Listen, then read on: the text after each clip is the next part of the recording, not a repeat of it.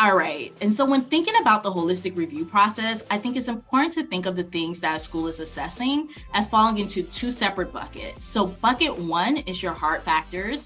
I also refer to these sometimes as your quantitative factors. So they're your numbers. They consist of your LSAT score and your undergraduate GPA. Bucket two is your soft factors, often referred to as your qualitative factors. And these are the things that aren't your numbers. They consist of everything else in your application packet, namely the things that paint a fuller picture of who you are.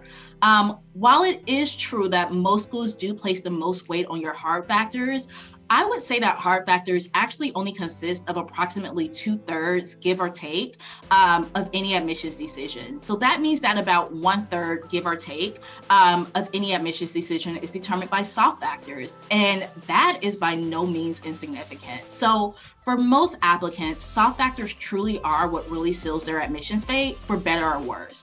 And so I think it's important to know that as we start off, because it's important to understand why it's so important to make the most of the holistic review process by using your soft factors to your benefit every single chance that you get.